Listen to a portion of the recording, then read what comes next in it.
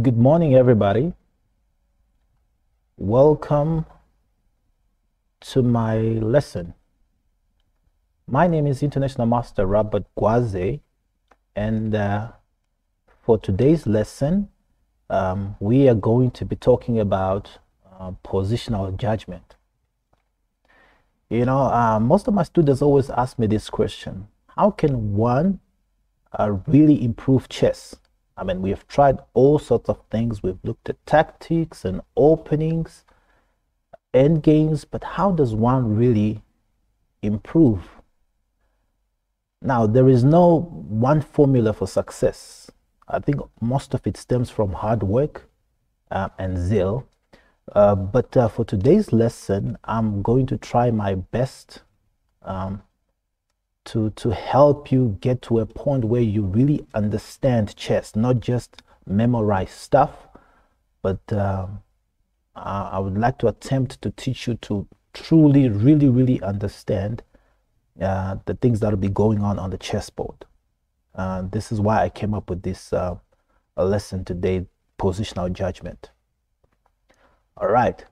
So before we begin, or before I can start to show you some studies, some positions, I'm just going to take you through step by step, very slowly. All right. So the first thing is in chess, only the attacker wins. In chess, only the attacker wins. Now, what do I mean? I mean to say, even if you were to be a queen up or a rook up, at some point in the game, for you to win it, you're going to have to attack. You're going to have to do something to make a checkmate. That's basically what I mean when I say in chess, only the attacker wins. Now, who is supposed to attack? White or black? The answer is simple.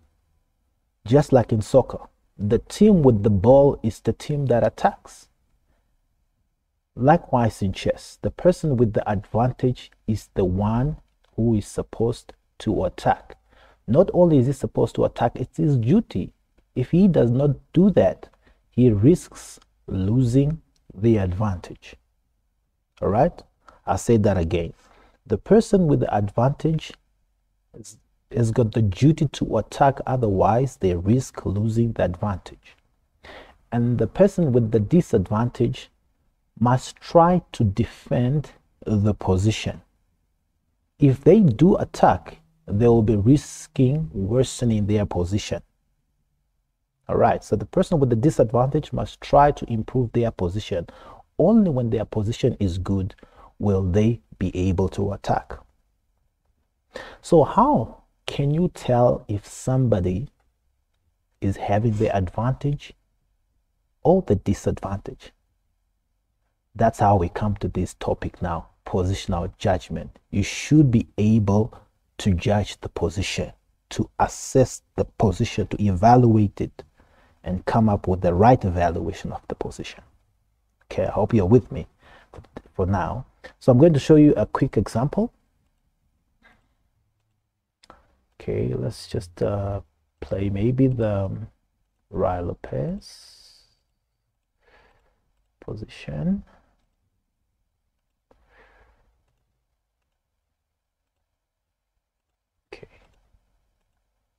Okay, I just chose to play this. I had not prepared for this opening. I just chose to play it because it's very simple to understand. Sorry, whose turn is it? Is it Black's turn? Okay, this is all standard moves of the Ruy Lopez. Then we have c5, d4, queen c7. Let's just say white plays this, and maybe here. Let's just say maybe this. All right, so let's take a look at this position just as a study. All right, just as an example. Now, if I may ask you, in this position, whom do you think has the advantage? Whom do you think should be attacking, and whom do you think should be the one defending? All right, so let's assess the position together. All right, so before we start, I'm going to mention to you these three things. I know it's not going to make sense now, but it will very soon. We have three types of advantages in chess. Three types of advantages in chess.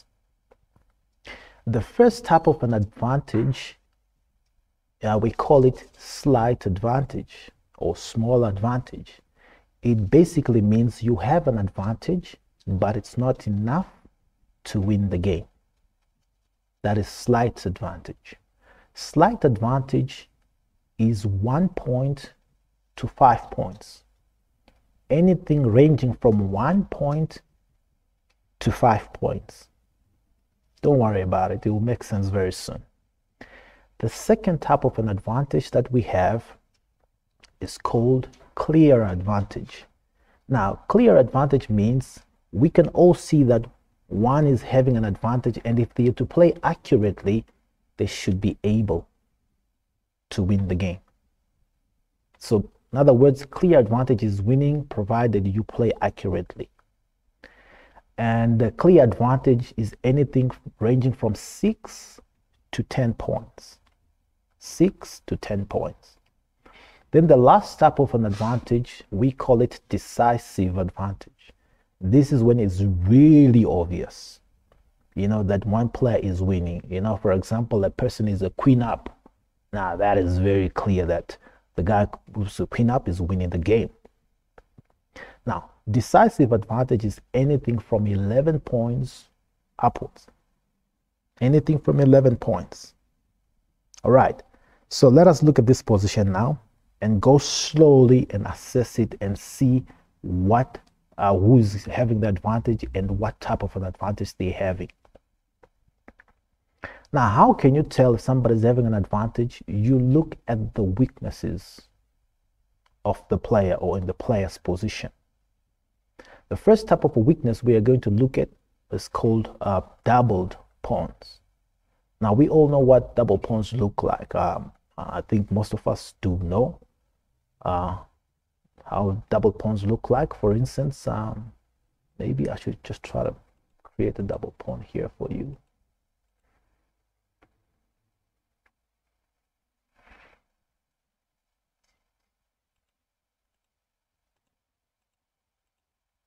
Okay, so like these 2 pawns here, that's what we call double pawns. And in most cases, the double pawns are considered to be a weakness.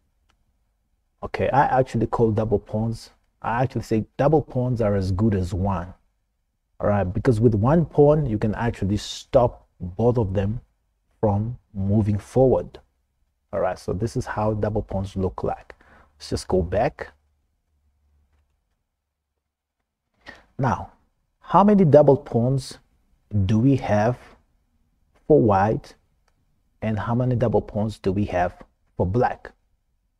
Maybe before we can proceed, what I would like to ask you to do is maybe grab a sheet of paper, and on a sheet of paper, write a W, a plain sheet of paper, write a big W on the left side, and on the far right side, you can put a B. So a W is for white, and the B is for black.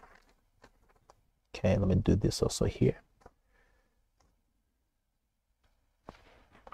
All right, so we have a W for white and a B for black, and put a line in between them, a long line between them. All right, so we are going to look at the doubled pawns. How many doubled pawns does white have? I don't see any doubled pawns for white, neither do I see for black. So what are we going to write on the sheet? Under W, okay, so under white we are going to write 0 for doubled pawns, and black 0. So far it's 0, 0, which means if we were going to judge this position according to doubled pawns, this position we would consider it equal. If you were just going to judge it according to doubled pawns, this position would be equal. The next type of a weakness that we want to look at is isolated pawns. Now, what are isolated pawns? These are pawns without neighbors. What do I mean pawns without neighbors? Now, A is a neighbor to B. So is C a neighbor to D, going all the way to H. Which means a pawn on A is a neighbor to a pawn on B, it's a neighbor pawn on C, a neighbor to a pawn on D. So any pawn that does not have a neighbor, that pawn is considered isolated. Isolated pawn is a pawn that cannot be protected by another pawn because it does not have a neighbor. Let me just try to create quickly an isolated pawn. So let's say here. Now, if you can see clearly, you see that white has just created an isolated pawn. The one on B, because the one on A, sorry. The pawn on A2 does not have any neighbor in the B file, which makes it isolated and vulnerable. But the pawn on C, yes, it might look weak. It actually is kind of weak, but it's not an isolated pawn because it has a neighbor, still has a neighbor. You never know, maybe one day it will make it all the way to C6. So it still does have a neighbor. I hope it's making sense. All right, so that's how an isolated pawn looks like. So how many isolated pawns do we have for white? I see none. Black, 0. So what do we write on the sheet of the paper? We're going to write 0 isolated pawns for white. And on black side, we're also going to put a 0. So again, if we were going to judge this position according to doubled pawns and isolated pawns, this position would be equal. Right. The third type of weakness that we are going to look at is called pawn islands. Now, what are pawn islands? Pawn islands are a group of pawns connected. So it's like a pawn chain.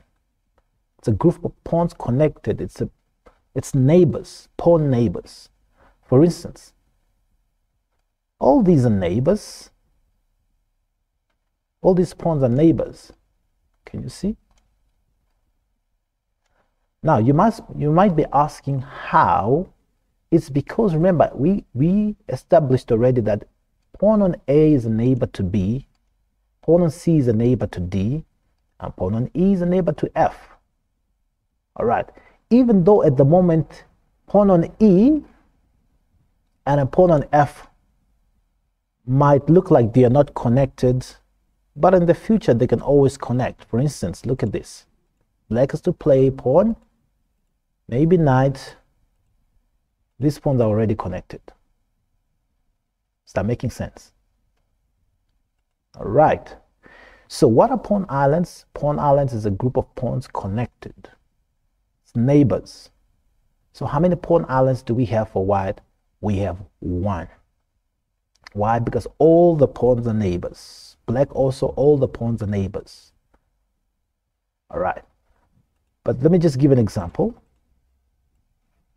Now, maybe here.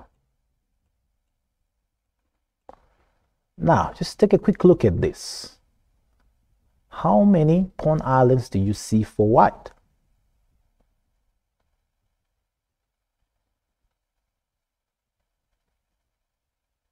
Yes, your answer is as good as mine.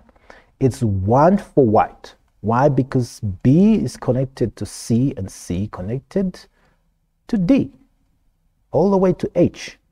But for black, there is a gap here. There is nothing in the B file which means black has got 2 pawn islands. The pawn on a5 is an island on its own, and all these other are connected. They're all neighbors, which means black has got 2 pawn islands, whereas white has got only 1. So if we were going to judge the position according to the pawn islands here, white would be better. So let's go back to our study position.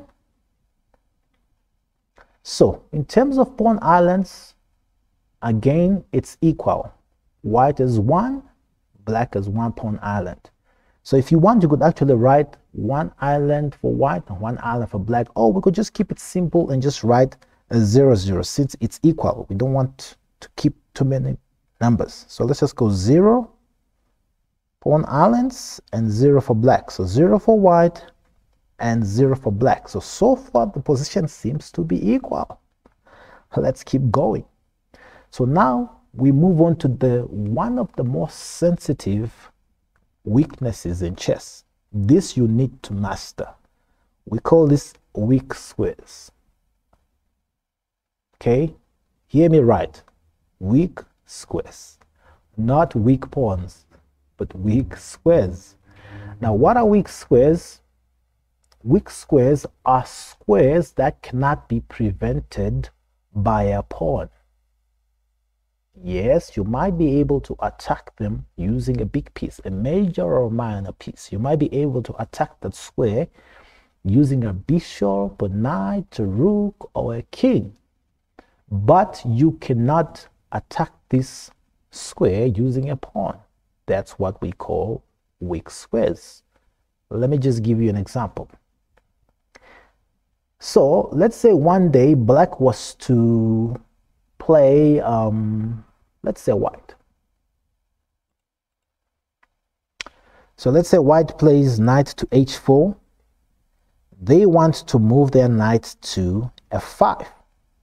Now, would you call the square on f5 a weak square?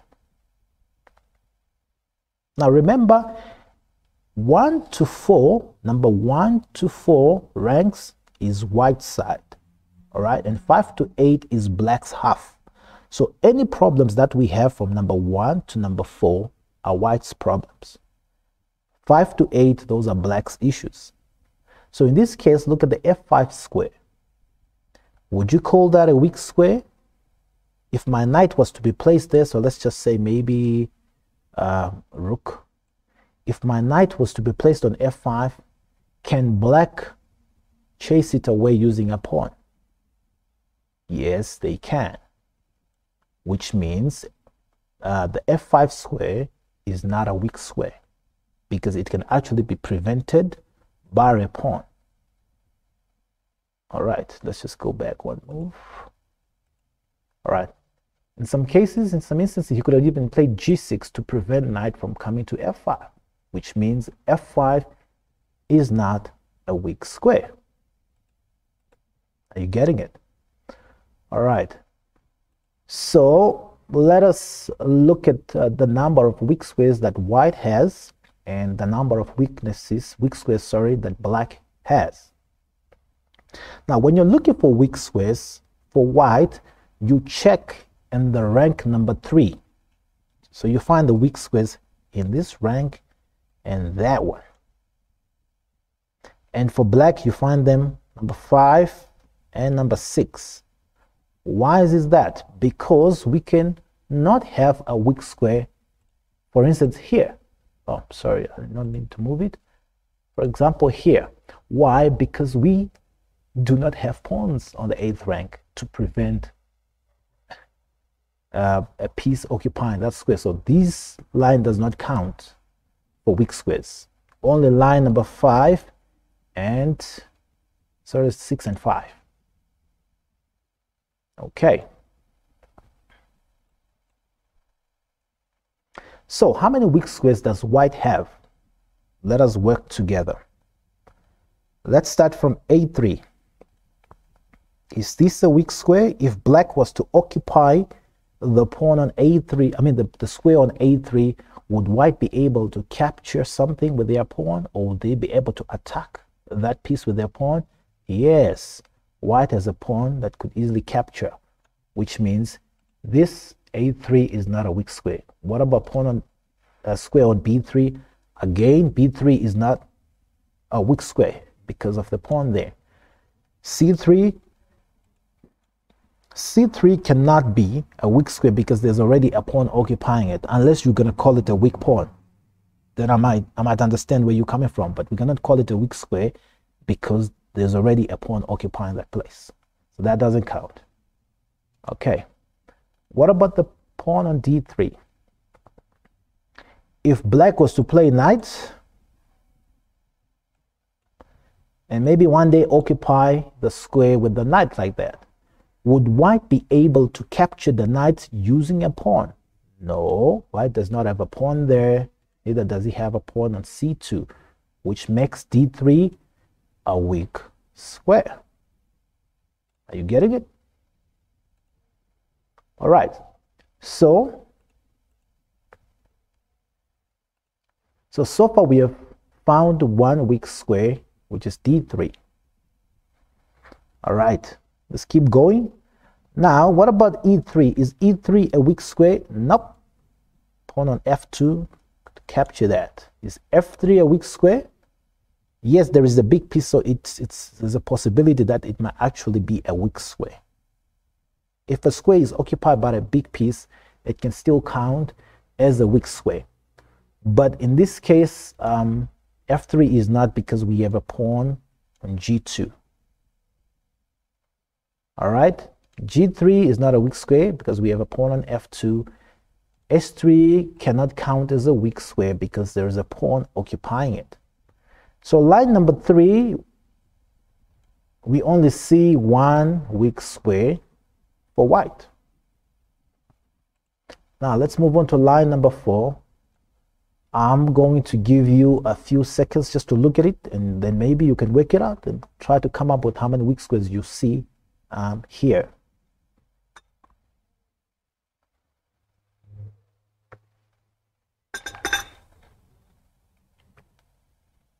Okay.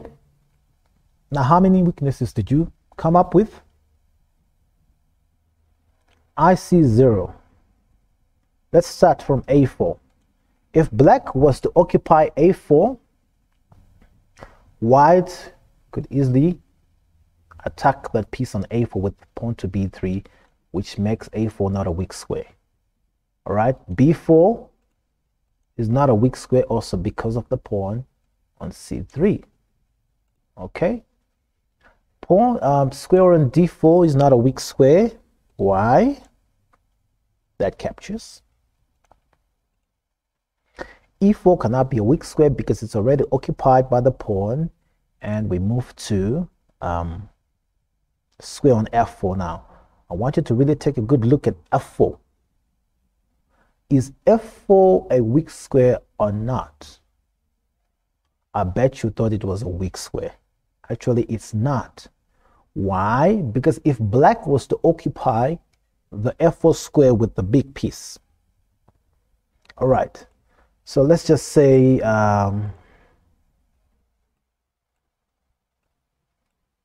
maybe here. If black was to occupy the weak square, white would be able to chase it away. So which means f4 is not a weak square, even though it looks like a weak square right now. But it's not a weak square because in the future, white could actually move the knight and threaten it with pawn to g3. I hope it makes sense. So g4 is not a weak square because of the pawn on h3, sorry, to capture there. h4 not a weak square because potentially in the future, white might be able to push the pawn to attack the h4. Which means in total, white has only one weak square on d3. Now let us quickly look at the black now that you understand what weak squares are. Let's just go fast on the black side. Let's begin with line number 6. Whoop. How many weak squares do you see? Now I see 2. c6 and b6. That's not a weak square. All these are not weak squares. but this one on c6 is a weak square. c6 and b6 are both weak squares. So far black has 2. Let us move to line number 5, okay, the 5th rank. Starting here, is this a weak square or not? No, it's not, because if white is to occupy there, can easily get attacked by the pawn on g6.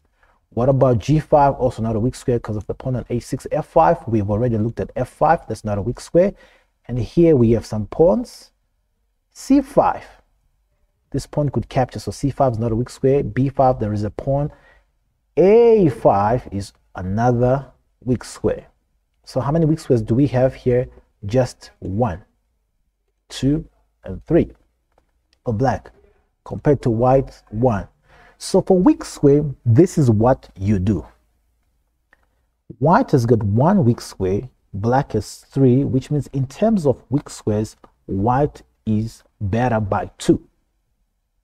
All right, white is leading by 2. So what do you write?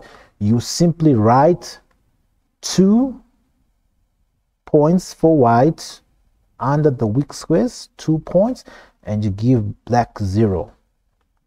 You do this only for weak squares. That's where you actually put the difference. But for all the other ones, as you shall see, you only give 1 point. All right, so once we've done this, we go to what I would like to call piece for piece. Now, what is piece for piece? This is when you get to compare the pieces to see which ones are better placed. All right. For instance, this rook on a1, you will have to compare it with the rook on a8 because they're both from the A file to see which one is better. So let's dive right into it. Which one is better, a1 rook or the a8 rook? Right, so just make sure to write piece for piece on your sheet of paper, and first thing I want you to write rooks. So you could actually write a1 and a8 so you know which rooks you are comparing. Now, which rook is better? It's easy to see. White has got only 1 square to move to, but look at black's. Black could move to 1, 2, 3, 4, 5. So let's be honest. Black's a rook is better than white's a rook. What do? You give 1 to black, 0 for white. Okay, for all these other weaknesses, you only award 1 point. All right, so we're done with that one. Let's look at the other set of rooks, the one on e1, okay, which originally belonged to h1, against the one on f8, which was on h8. Which one is better? So this one is 1, 2, 3 places that it can move to, and the black's one has got 1, 2, 3, 4. Again, black's rook seems to be better. So what do? We write 1 for black, 0 for white. All right, let's move on to the bishops. The light colored bishop will be compared to the light colored bishop, black's light colored bishop. So let's look at the bishop on c2 versus the bishop on d7. Which one has got more space, more squares to move to? All right, decent squares, I mean. All right, so I can only see 1, 2. This one I can only see 1, which means black's bishop is better. So let's give 1 for black, 0 to white.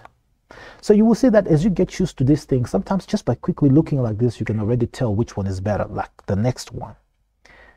The dark colored bishops, just by looking, you can see that black has got only 1 place to move to. So the moment you just see that white has got already 2, you ain't got to finish all the way there. You already know that white is better. So what do here? We give 1 for white on the other bishop, 0 to black. Okay, let's move to the knights.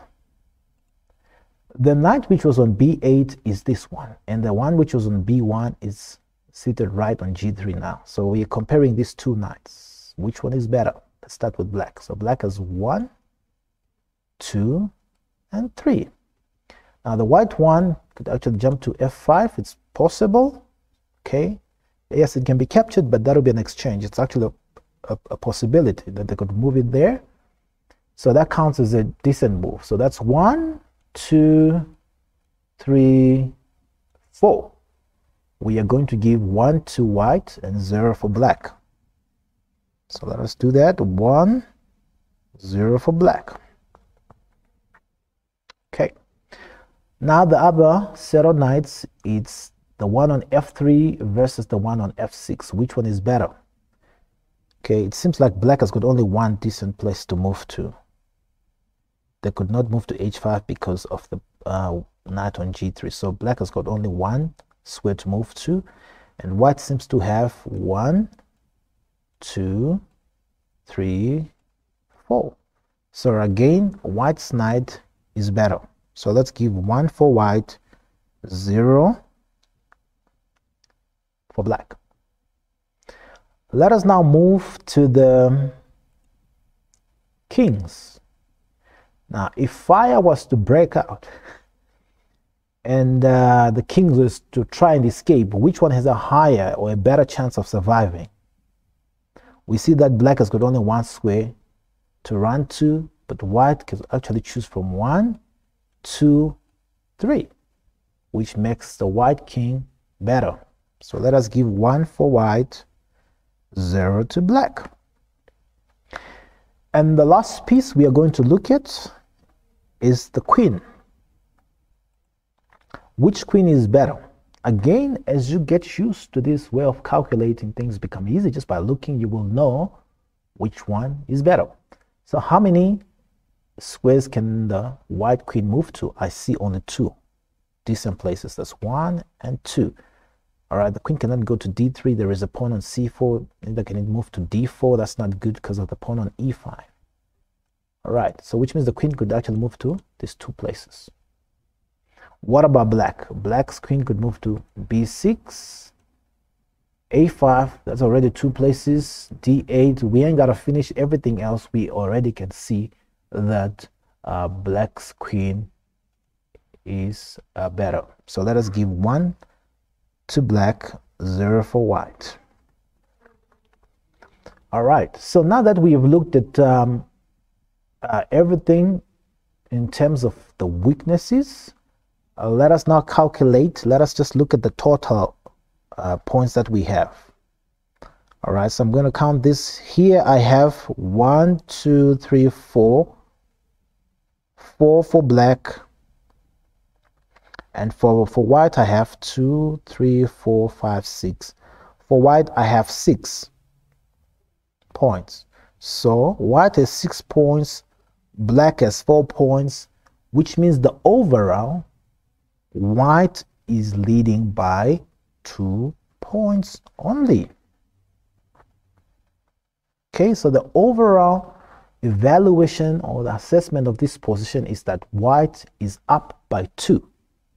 Now, what kind of an advantage is 2 points?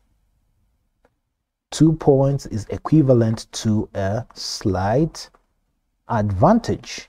Because remember what I mentioned, slight advantage is 1 to 5 points. Okay, anything ranging from 1 to 5 points. Clear is 6 to 10, and decisive anything above 11. Which means if you were to play this game, if you were the one playing with the white pieces and your opponent maybe offers you a draw, it's worth considering a draw offer here, because it's not like you're winning. Yes, you do have a slight advantage, but it's not enough to win the game. You see, so just by judging the position, you'll be able to make wise decisions. You'll be able to take a draw when you feel like it's drawish. And you'll be able to refuse draws when you feel like you're having a clear advantage or a decisive advantage. So can you see what positional judgment does? It's a very, very important quality for every chess player. Now that you know you have an advantage as White, what's next? Stay tuned in for the second part, where I'll show you now what you need to do from this position onwards. Thank you.